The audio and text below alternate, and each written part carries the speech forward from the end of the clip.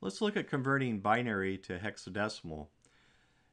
It's helpful to have a conversion table written out, and you can create this table very quickly. Start with all zeros, 4 zeros in binary, and count all the way up to 1111 in binary. And you can do this easily by starting with the ones column. Just count 010101 all the way down. Next column over is called the twos column. Count with 2 zeros, 2 ones, 2 zeros, 2 ones all the way down. The next column over is called the fours column, and count with 4 zeros, then 4 ones, 4 zeros, 4 ones.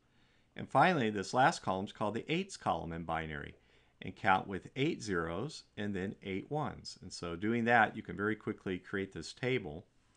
Next to it, count from 0 through 9, and that gives you your 10 decimal digits.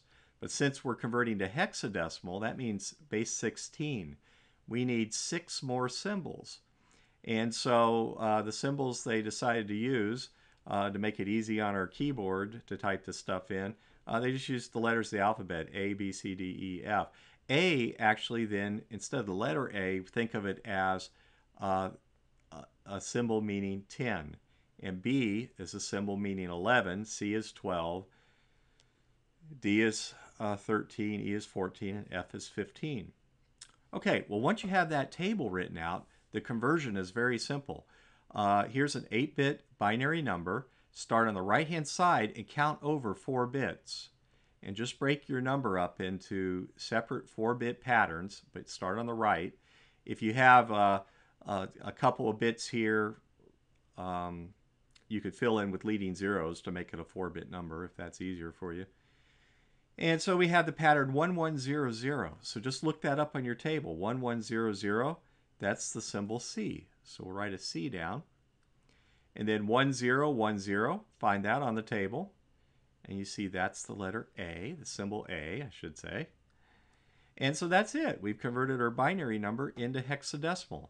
And the process is so quick and easy, computer professionals like to use hexadecimal numbers to represent binary numbers. And a lot of times we'll write a little subscript 2 there for binary to mean we're in base 2. Hexadecimal, you'd write a 16 to indicate this is a hexadecimal number. Let's try another one. Here we have a 16-bit number.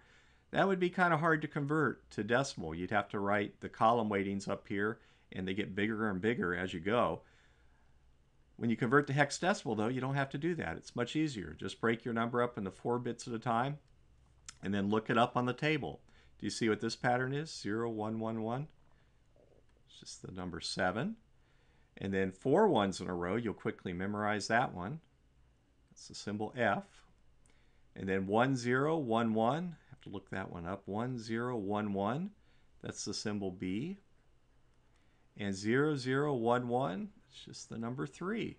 So there we go. We've converted this binary number into hexadecimal.